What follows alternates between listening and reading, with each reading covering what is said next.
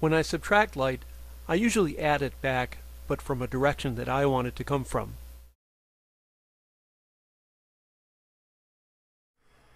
If we push the subject back far enough under a tree, near the back of it, we can sometimes find an accent light to go around the subject. So my procedure is basically to either find a place with flat light, or make it flat, then add the main light.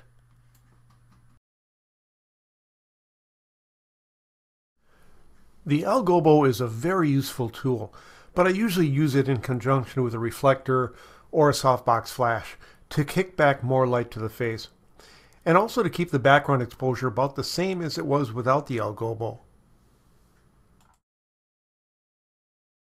The problem here is that there's lots of light above her, but that row of trees blocks main light from reaching her face. From this other direction, it's a little easier to see the placement of the L-gobo. No light modifiers used here. Note the bright nose and dark eyes.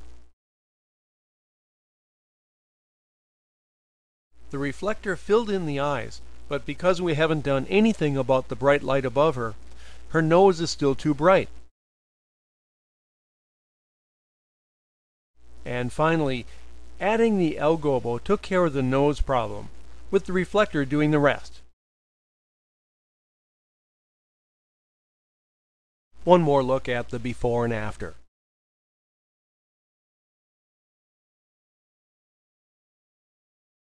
When you're trying to separate yourself from your competition, the importance of light control cannot be overstated. It can take a weak image and turn it into a much stronger image. You are in control.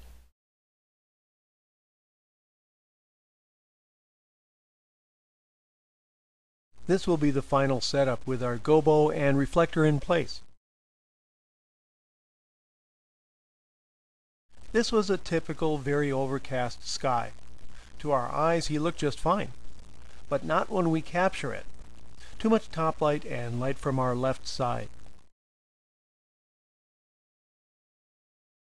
Blocking light from the wrong direction takes care of most of the problem. Then, kicking light back in with my fuzzy reflector, introduced the necessary frontal lighting.